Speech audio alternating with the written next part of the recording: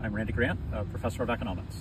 I just got back from the UK where I did Run Britannia, an over 1,000-mile journey from Land's End, England to John O'Groats, Scotland. How is it going to change me as a professor? Well, part of being a professor is having stories to tell.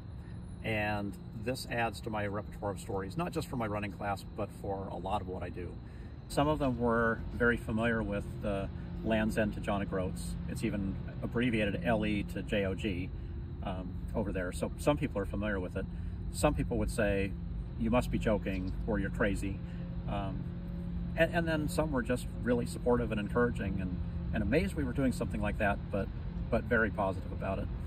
So it's a 35-day running adventure from Land's End, which is the southwest tip of England, all the way up through England, through Wales, through Scotland, to the northern coast of Scotland at John O'Groats, covering over 1,000 miles over that 35 days. We actually ran 31 of the 35 days. We had 4 rest days, and so we averaged about 33 miles a day.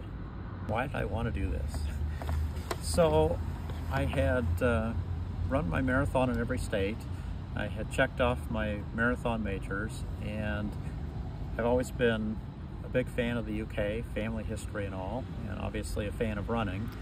So the idea of getting to see a lot more of the UK and get to do it on foot just sounded like an amazing experience to me.